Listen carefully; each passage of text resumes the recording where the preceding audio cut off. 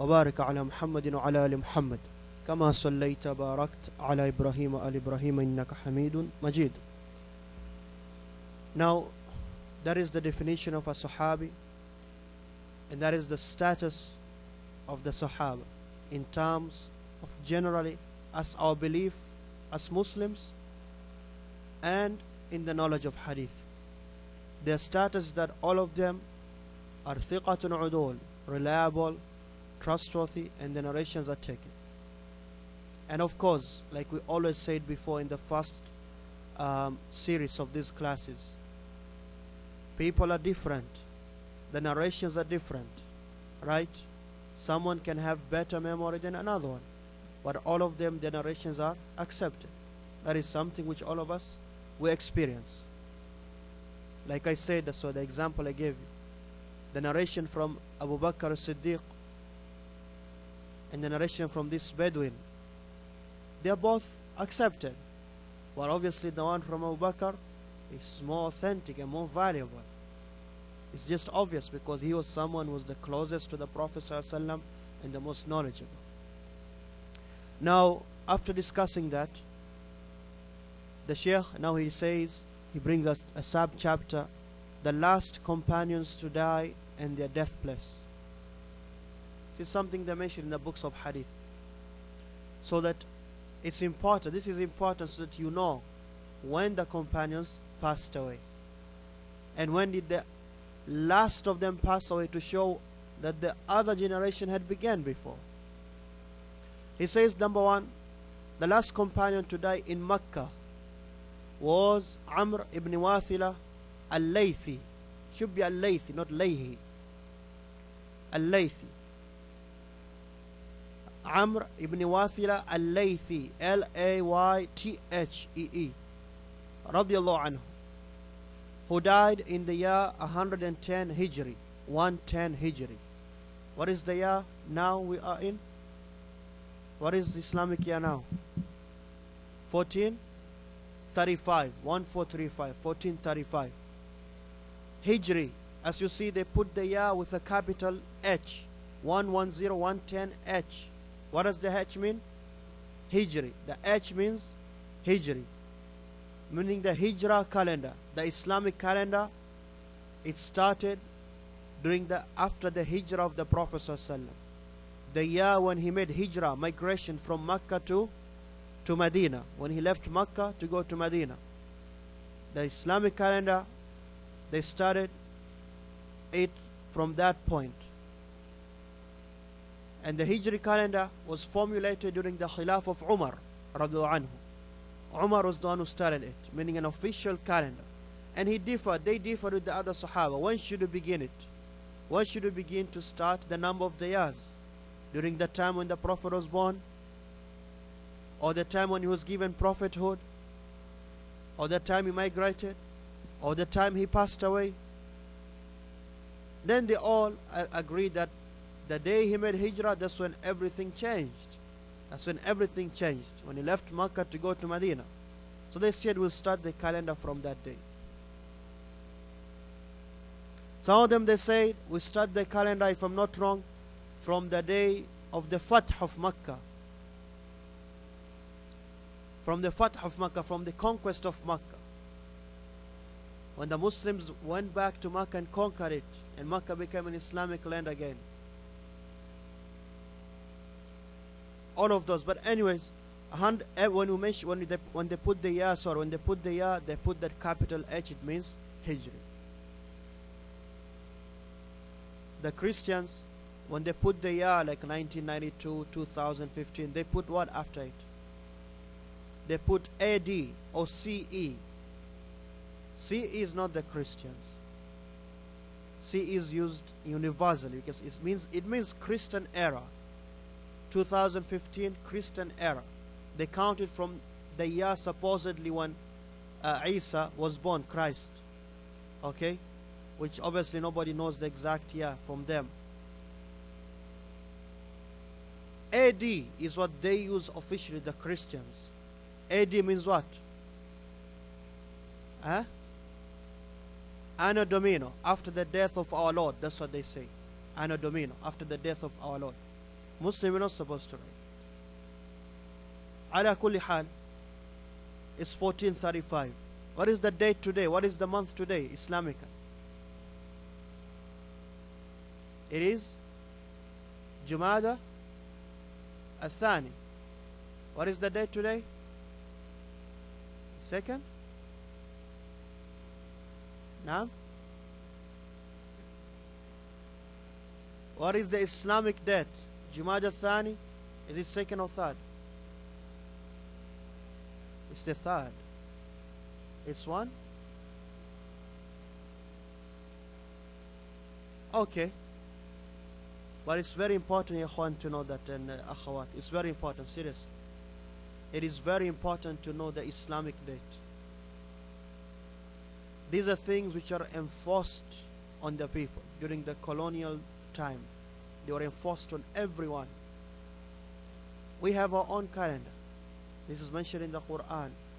We have our own number of months, our own sacred months, our own holidays. It's very important. You have to be proud of who you are. We're not saying don't use the other one.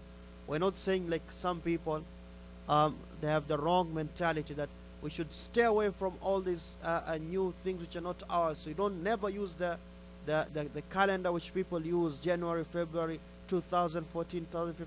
You cannot live like that in today's world. You cannot. Right? But at least don't forget your own. Don't forget your own. Anyway, so the last companion to die in Mecca was Amr ibn Wathila al-Laythi, and he died in the year 110 Hijri. And he was in fact the last of all the companions. No other companion lived longer than he did. He was the last of all those 114,000. Amr was the last companion to die, period. Some say it was Anas bin Malik, but most scholars, they say it was Amr ibn Wathila. The year 110 Hijri. The last companion, number 2, to die in Medina was Muhammad ibn Rabi'a al-Ansari al-Khazraj. He died in the year 99 Hijri. The last companion, number 3, to die in Damascus, Dimashq, which is Sham, was Wa'il ibn Askar al-Laythi in the year 86. Number 4, the last companion to die in Hims. Hims is always also today Syria. We ask Allah subhanahu wa ta'ala to make it easy on the people of Syria, the Muslims, and all the other lands. Was Abdullah ibn Bisr. Abdullah ibn Bisr al-Muzani or al-Mazini, who died in the year 96. And the last companion to die in Basra, Basra which is present day Iraq, was Anas bin Malik al-Khazraj al-Ansari in the year 93.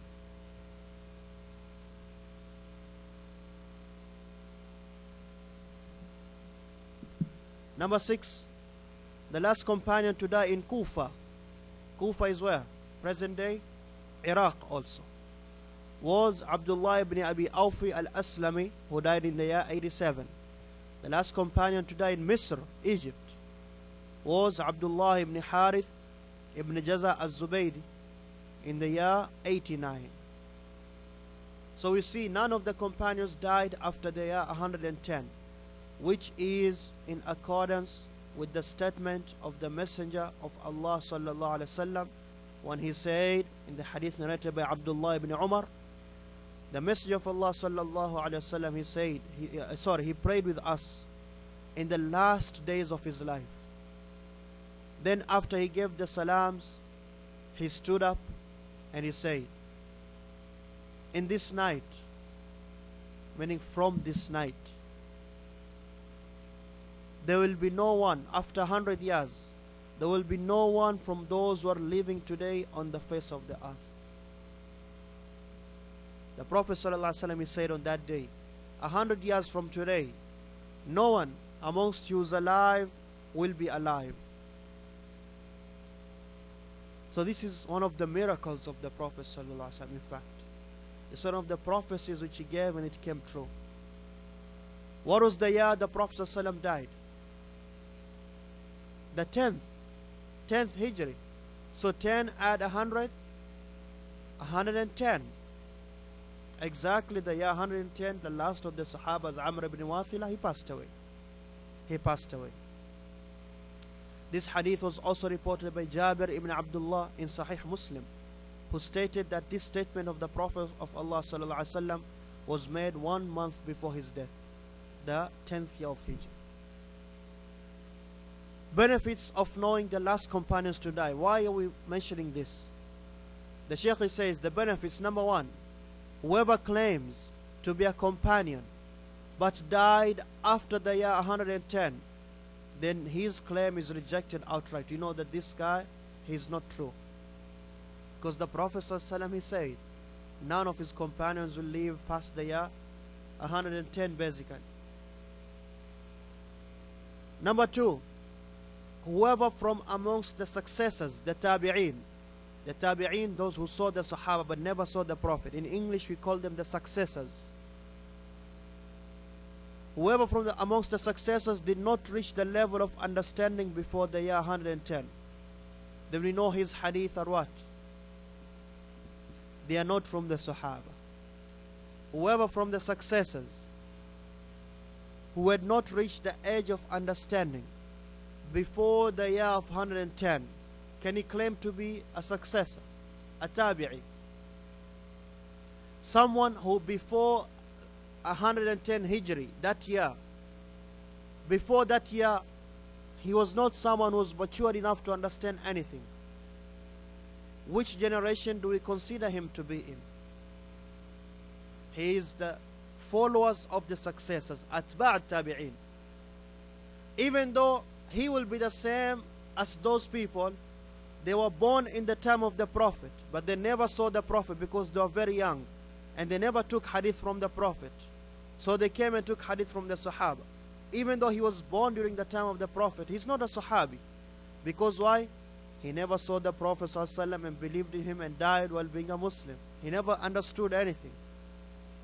Like Muhammad ibn Abu Bakr, the son of Abu Bakr, Muhammad. Muhammad, he was born when his mother Asma bint Umays, and the Prophet and all the Muslims, they were going for Hajj.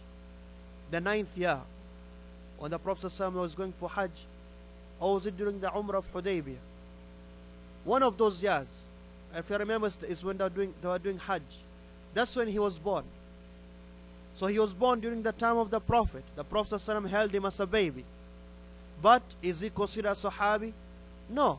Because by the time he was 2 years of age, a small baby, the Prophet ﷺ died. So he is from the Sahaba? No.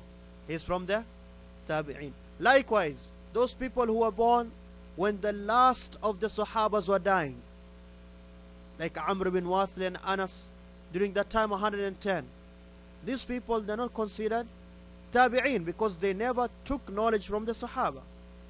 Even though they were born when they were alive. You understand? That's what he's trying to say. So they did not reach the age of understanding before 110. So these people, we know that they cannot be Tabi'in. So between them and the Prophet, there has to be how many people if they narrate hadith? There has to be 2.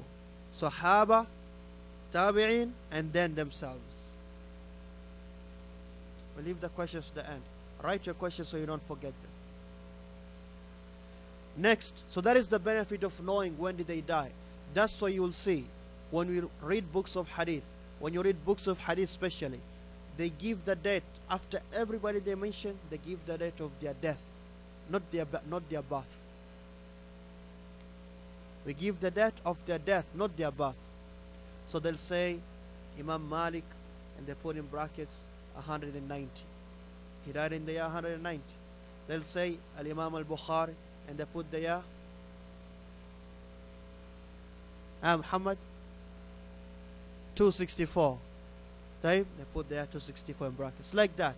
They put Imam Al-Nasa'i, and they put in brackets. His is very easy.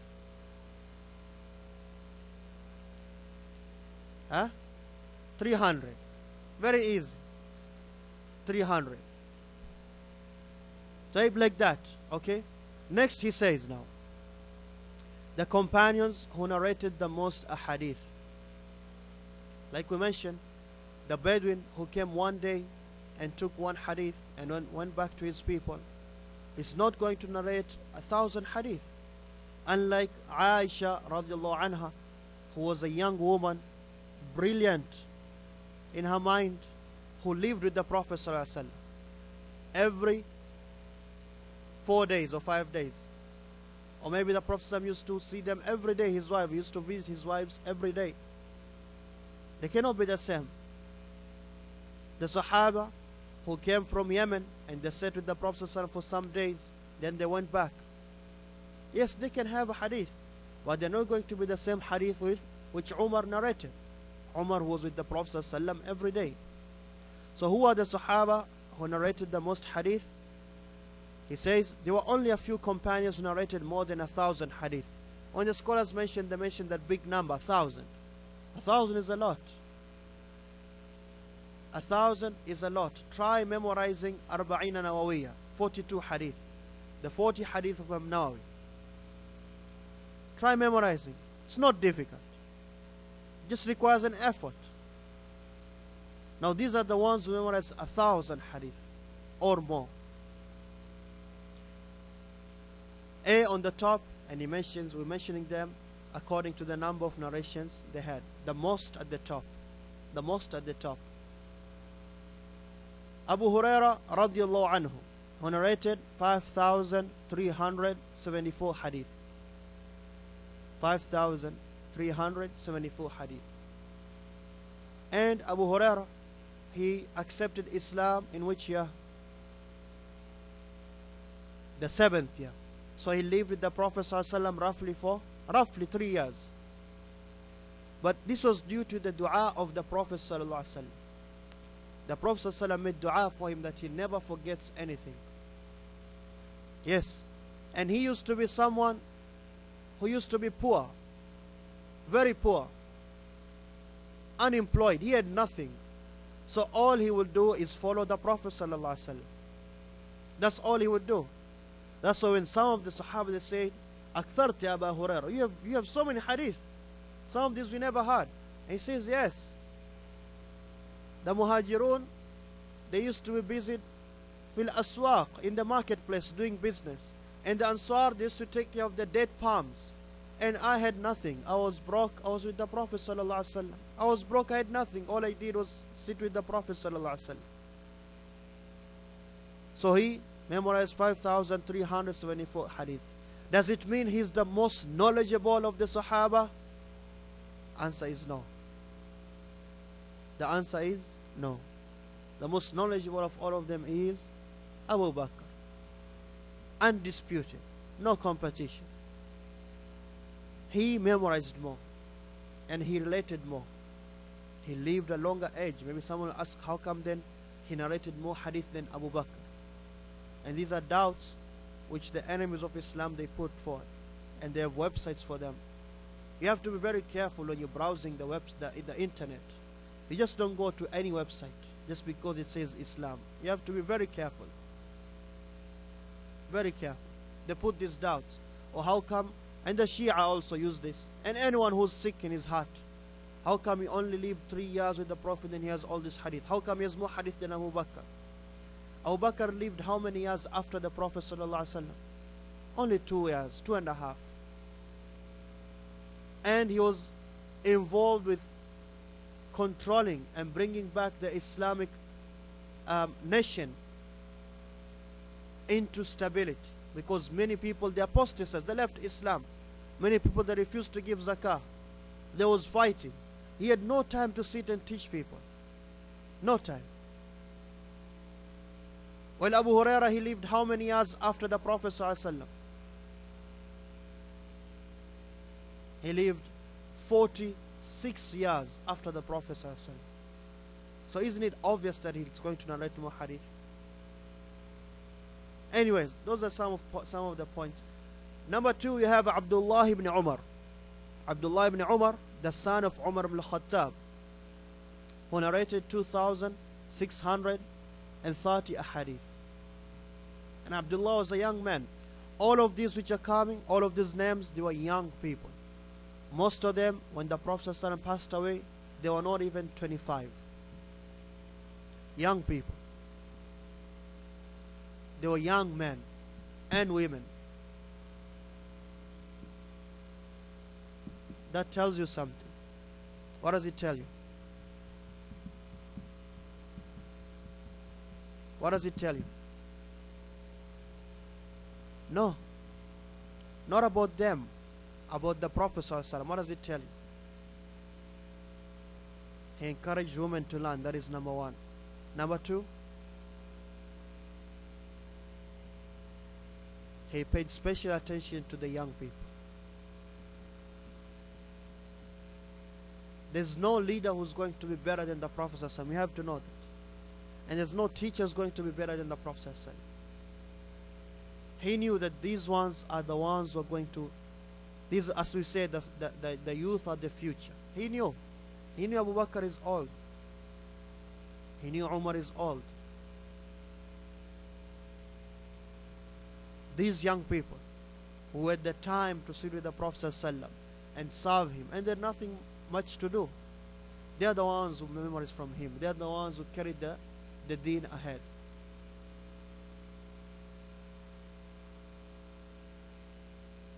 And it's never too young to start learning. You have to know that.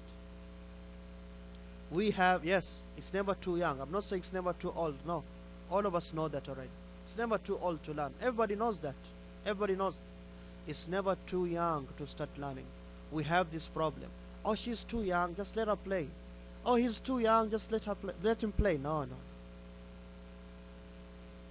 That is then when he reaches 14, when she reaches 15 and 16, you want to teach him to her and you want to teach her how to read the Quran. And it seems like rocket science to him and her. Where were you when he was 6, 5, 7, 8, 9? That is the age the brain is ready to take everything.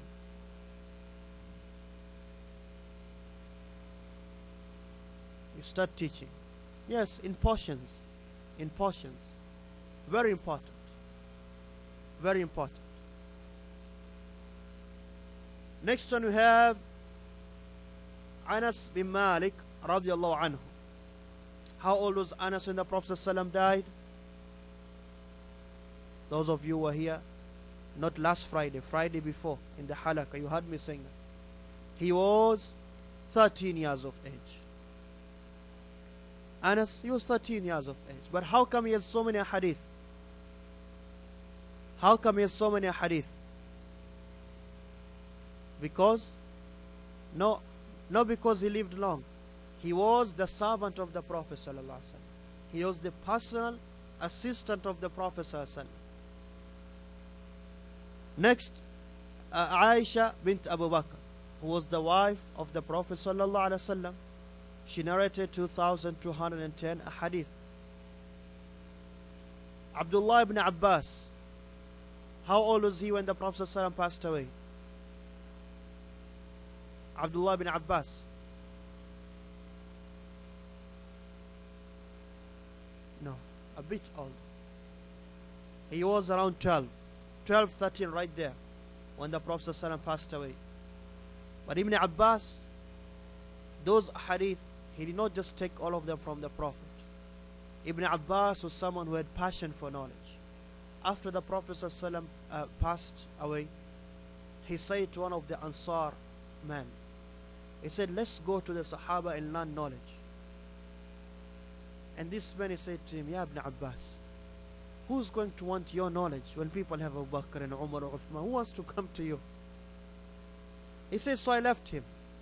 And he started to go seek knowledge, especially from Umar and from Aisha and from Zayd ibn Thabit. He used to go and sit at the door of Zayd ibn Thabit until his head would be covered with dust. And when Zayd would come out, he says, what are you doing here, ya Ibn Amr Rasulullah sallallahu alaihi wasallam? You are the cousin of the Prophet. He says, I did not want to wake you up. I want to seek knowledge from you. I want to learn. After those years passed, that man from the Ansar, he said, this child, he was smarter than me. He knew what he was doing. Ibn Abbas, he's the hibr of this ummah, the scholar of this ummah, especially in tafsir. Next one we have Jabir ibn Abdullah. Jabir was also one of the young people during the time of the Prophet sallallahu alaihi wasallam. Next we have Abu Sa'id al-Khudri, who was also very young when the Prophet sallallahu alaihi wasallam passed away. So he says, the fact that these 7 companions narrated the most hadith does not mean that they also heard the most hadith. Like I said, it does not mean they're the most knowledgeable. This is because a few number of hadith reported by a companion could be due to a number of reasons. Why does Abu Bakr have only around 200 hadith or even less, while Abu Sa'id has 1,000 hadith? It could be due to a number of reasons. Why does Hamza have a few hadith? Why does Khadija, she doesn't have any hadith which we know of directly, meaning someone narrates from Khadija, a tabi'i narrates from Khadija from the Prophet. There's no hadith like that. Why? Because she died so early. There was no tabi'in to see Khadija. Even some of the Sahaba never saw Khadija. Aisha never saw Khadija.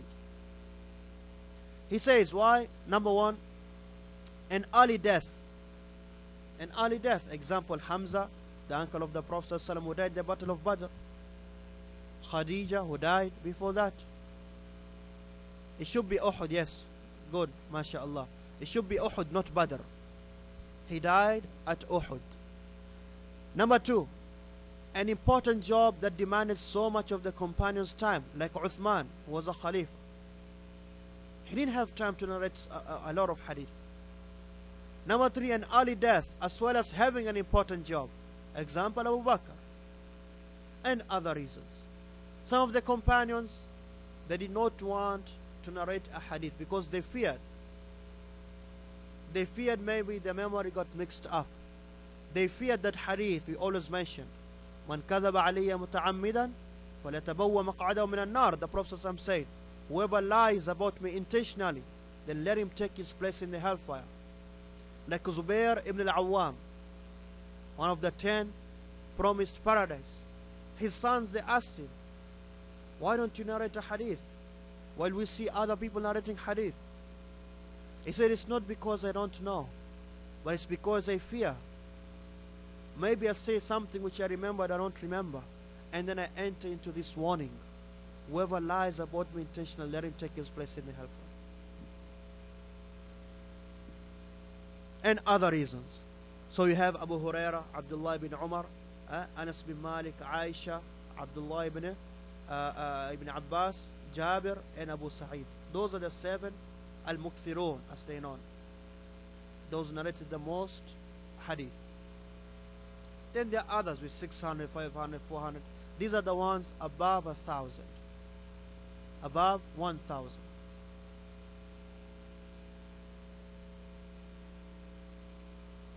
The next chapter the Sheikh brought is about the Mukhadram.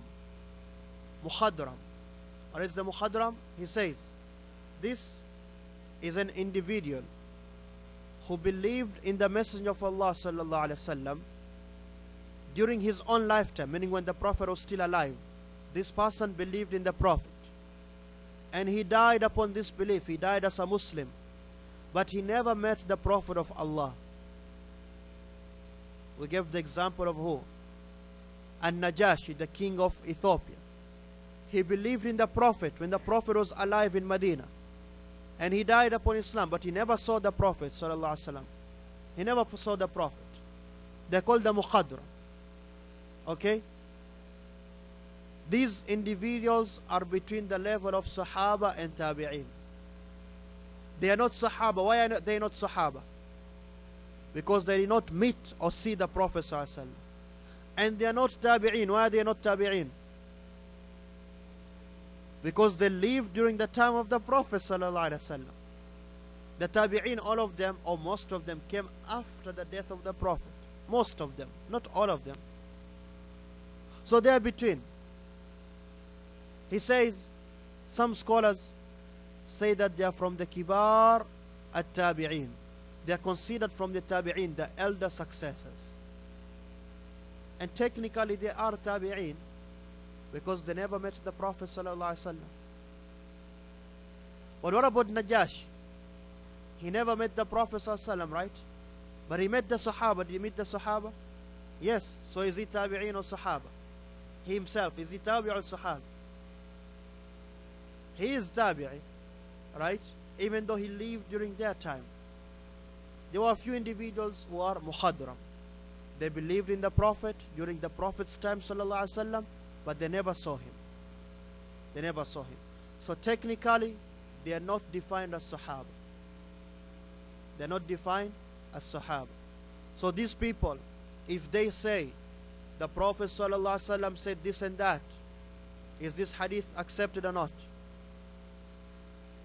This Muhadram, if he says the Prophet sallallahu alaihi wasallam said this and that, is it accepted or not?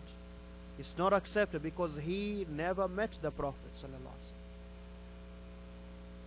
He never met the Prophet sallallahu alaihi wasallam.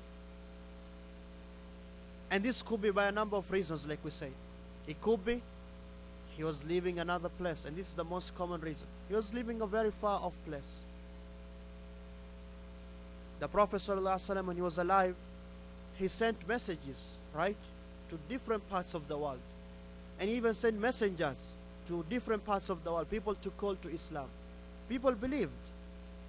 Those people who believed, while the Prophet ﷺ was still alive in Medina, but they are in Yemen, or they are in Bahrain, or they are in Furs, they are Muhadram. The scholars have listed up to 40 names of such individuals who fall under this title. Those were known, around 40 of them. The most famous though, the most famous, you have Al-Ahnaf ibn Qais. Al-Ahnaf ibn Qais.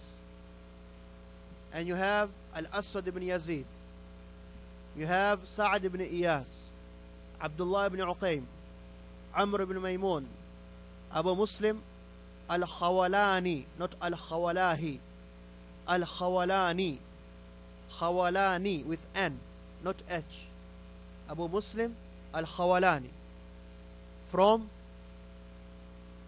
where? From Yemen.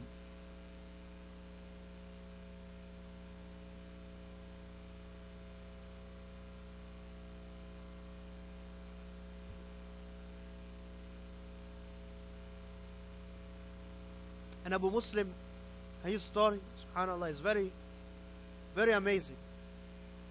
He became a Muslim when the Prophet ﷺ was still alive, like we said. And that was the time, during the time of Abu Bakr, when people, the false prophets started to come out, the false prophets. One of the false prophets, when he saw Abu Muslim was very strong, he tried to burn him alive. Like he made a fire and put him inside. But Allah saved him. Allah saved him. And then he left and went to Medina. When he went to Medina, he met Umar.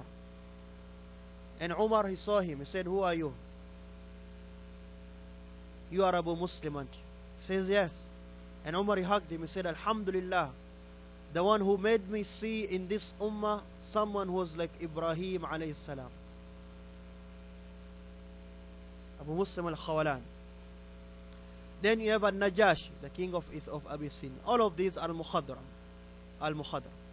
He says, now the main point, because we're studying knowledge of hadith, the status of a hadith narrated by a Mukhadram is the same as a Mursal hadith narrated by a Tabi', a successor. There's going to be a gap. There has to be a Sahaba between him and the Prophet. There has to be a Sahaba. Al-Ahnaf, he narrates from Umar, like we said, Abu Darda, Ibn Abbas, and the rest. This is because there's a cut in the isnad, the chain of narrators, between the Mukhadram and the Prophet of Allah sallallahu alaihi wasallam, who is unknown. This is very clear. So that is the first generation, the Sahaba. The next generation after the Sahaba died, and when did the last Sahaba die? What year was that? 110 Hijri. So does it mean every tabi'i was born 111? No, like we said, no. Some of them were born when the Prophet was still alive, but they never reached the age of understanding before the Prophet ﷺ died. And the most famous example is Muhammad ibn Abu Bakr. He says,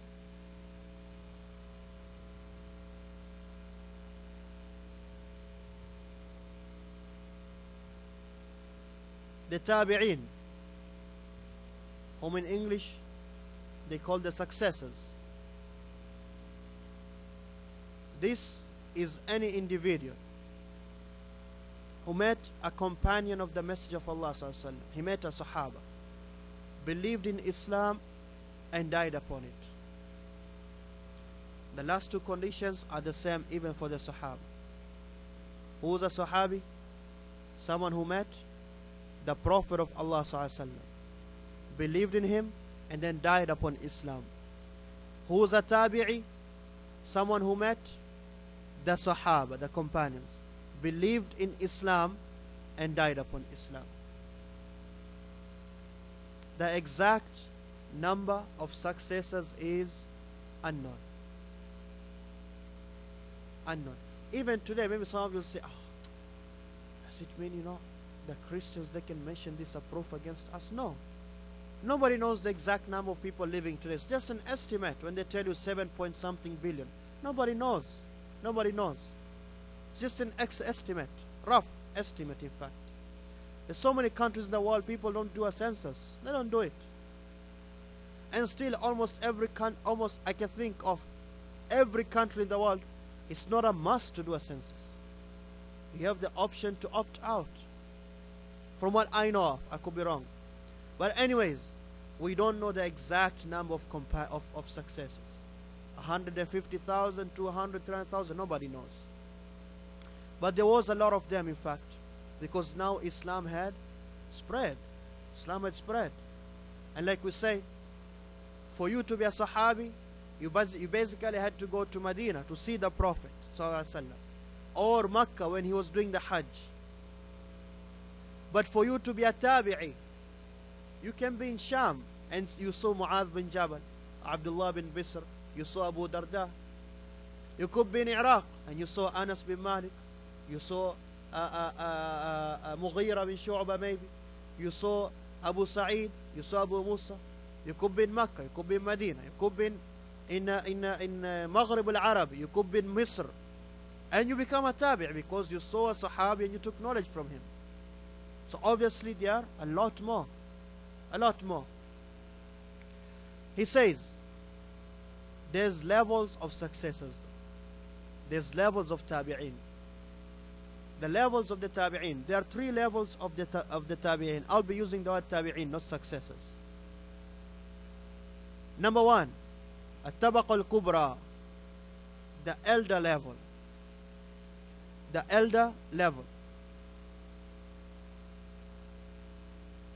These were the successors of whom most of the narrations were from the companions.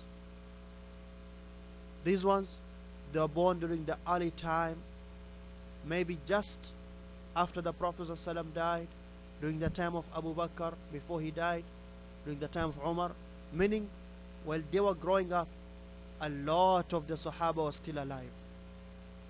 Lots of Sahaba were still alive. You get that?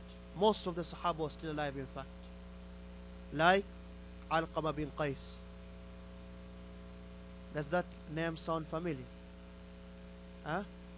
Yes? Okay, tell me why it's familiar. Where did you see it? Where did you find it? Where did you hear it? Which hadith? Yes, which mutawatir hadith? All of you know it. Ya Ikhwan, what is the best example of a mutawatir hadith? Man kadhaba alayya nudda. Yes? No, not the definition. What is the best example? No. Yes? Innama al-a'malu bin-niyat. Actions are by intentions. It's not mutawatir. It's mutawatir ma'nawi. The meaning is mutawatir. The chain is not mutawatir. The chain is what? Gharib. The chain is gharib. Because there's only one person at 4 levels, in fact. The hadith was narrated from the Prophet ﷺ by who? By Umar, right? The hadith was narrated by Umar. Actions are by intentions. Who narrated from Umar? Alqama bin Qais. It was Alqama. Right? Only Alqama took the hadith from Umar. Another example from the elder tabi'in. The elder tabi'in is Urwa bin Zubair ibn Awam, the son of Zubair ibn Awam. Urwa ibn Zubair. And Urwa is one of the people who narrates a lot of hadith. As you see, his father is Zubair ibn Awam. His mother was who? Asma bint Abu Bakr. Because Zubair was married to Asma. So Urwa, his father was one of the best Sahaba. His mother was one of the best Sahabiyat. He has a lot of hadith. Why? Because he took a lot of hadith from Aisha, who was his aunt, maternal aunt. So he had direct access, unlike the other ones. Other people, when they had to go to Aisha, she had to wear hijab and she'd be on the other side of the wall. But Urwa is going to her aunt's place, to his aunt's place. So he had a lot of access to Aisha's hadith. And he learned a lot from Abu Hurairah and the rest of the Sahaba. Urwa bin Zubair, one of the elder tabi'in. Another one, and you have to know though, Urwa, like we said, is a tabi'i, but his brother, Abdullah bin Zubair, is a Sahabi. So you can have 2 brothers. One is older, he's a Sahaba. One is younger, he's tabi'i. Because this one, he saw the Prophet ﷺ. This one never saw the Prophet.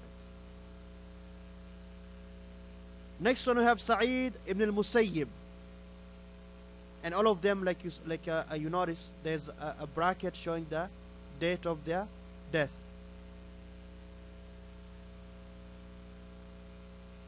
Sa'id ibn al-Musayyib is also one of the kibar al-tabi'in. In fact, they say he is the best of the tabi'in. He is the best of the tabi'in. And he is the most knowledgeable of all the tabi'in. That's what they say. Sa'id ibn al-Musayyib ibn Hazn. That's his name. His name is Sa'id, the son of al-Musayyib, the son of Hazn. What does Hazn mean? No, Hazn. Sorrow. Or Khuzn. Sorrow. Unhappy. That was the name of his grandfather. And the story behind that, when the Prophet, he was a Sahabi, his grandfather, he became Muslim. His father was a Sahabi also, Sa'id. His father, when he met the Prophet ﷺ, and the Prophet ﷺ asked him, what is your name? Sa'id narrates this hadith, in fact, the grandson. He said, Huzn, sorrow. The Prophet ﷺ said, La, your name is Sahal, easy. This is a sunnah of the Prophet ﷺ. In Islam, you're not supposed to give people bad names. Number 1. Number 2, you're also not supposed to give people praiseworthy names. You don't praise yourself. It's not allowed in Islam. The Prophet ﷺ would change names. Like who? Zainab, his own wife, she used to be called Barra. Barra means pious, righteous. He says, no, don't call yourself righteous. How do you know? He would change, yes, his own wife, he changed the name. 2 of his wives, in fact. They used to be called Barra. He changed the name. It's not allowed Islamically to give yourself praiseworthy names. Or names, troublesome names, like this. Huzn. Questions at the end. Harb. You call your son Harb, war. It's always fighting. The principal is always calling you from school. You have to know. You have to know. Names affect the people. This is true. Names of places, names of people, they affect that place or that people. This is perfectly true. We believe in that Islamically. That's what the Prophet taught us. That's why when you used to hear when you used to pass by a city and he asks a name, if it's a bad name, he says, La, don't stop here, move ahead. At-tafa'ul, in Arabic is called at-tafa'ul, being optimistic, hearing what is good. So his grandfather used to be called Huzn, sadness. He said to him, no, your name will be Sahal, easy. And he said, Ya Rasulullah, how can I change a name which my father gave me? My father gave me this name, and everybody calls me by this name. I cannot change this name. So the Prophet ﷺ kept quiet. Now his son Musayyib and Sa'id, he says, Wallahi, that sadness is still in us. That sadness is still in us. It is very, very important. Very, very important. So this is Sa'id. Sa'id, he was a great man, rahimahullah. He narrated, like we say, from the elder Sahaba, from Uthman, Abu Huraira, Aisha, a lot. He is the best man narrating from Abu Huraira. That's something you have to know. In fact, Abu Huraira gave his daughter to him. He was married to the daughter of Abu Huraira, radiallahu anhu, Sa'id ibn al-Musayyib. He was a great man. Everybody knew that during his time. Everybody knew that. He was a very pious man. He says, it's been 30 years. 30 years. And whenever the adhan is called, I am already in the masjid. It's been 30 years. Whenever the adhan is called, I am already in the masjid. Says Sa'id. And during the end of his life, he was tried. They put him into a trial. They put him into a trial, miskin, and the leaders of that time, they stopped him from teaching anyone. But everyone knew his greatness. In fact, they say, we went through the hadith mursal. And if you remember when we went through the hadith mursal, the hadith where the tabi'in narrates from the Prophet, where there's no sahaba, we said some marasil are more authentic than others. Some of them are accepted. The mursal of Sa'id are accepted. And I think that's only him who has that specialty. His mursal hadith, when he does not mention the sahaba, 99% it is authentic. That's how strong he was and how reliable he was. Right? We don't want to go deep into the biographies and the stories. That's for another time. It's for another time. Also, from the Tabaqat al-Kubra from the Tabaqat al-Kubra of the Tabi'in is Ibrahim and Yazid al-Nakhai. Ibrahim al-Nakhai. Those four, and there's a lot, again, there's a lot, but we just give those ones. Then you have the next level. Also Tabi'in. Also Tabi'in, they met the Sahaba, but they're younger. Younger. He says, these were the successors of whom most of the narrations are from other successors. And they only met a few companions. See, anyone who met just one companion is enough for you to be a tabi'i. If you only met Anas bin Malik, who was from the last ones to die, you are tabi'i. And you took knowledge from him, you are tabi'i. Okay, you don't have to meet all of them. You don't have to meet Abu Bakr, Umar, la.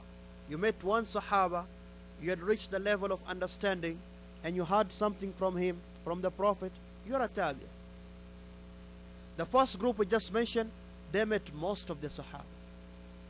They lived with the Sahaba. This second level, they did not meet most of the Sahaba. They met few. They met few. Examples, he says, Abi Zinad. Abi Zinad is famous. Our brothers from Morocco should know Abu Zinad. Right or wrong? And our brothers from Algeria, they should know Abu Zinad. Because every Friday after the adhan is called, they narrate the hadith from Imam Malik in his Muwatta. From who? From Al-A'raj, from Abu Zinad, from Abu Huraira, that the Prophet ﷺ said, whoever does laghw in the masjid, when the Imam is doing the khutbah, then there's no Jum'ah for him. It's a bid'ah to do that after the adhan. But they do that in North Africa, Morocco especially, to the point that even the grandmothers in the house, they've memorized that hadith with the chain. Because every Friday you hear it all your life. Abu Zinad is one of the tabi'een. He took hadith from Abu Hurairah and other sahabas, from Aisha, from other sahabas. Abu Zinad. Another one, Yahya ibn Sa'id al-Qattan.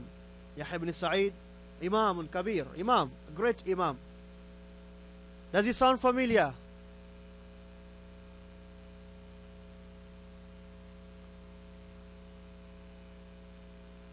I don't expect you to know him, but these other brothers were here for the first series of class.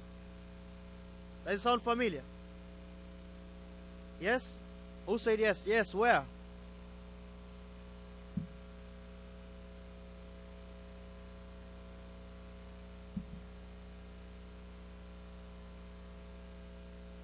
حديث غريب. وش حديث شيخ؟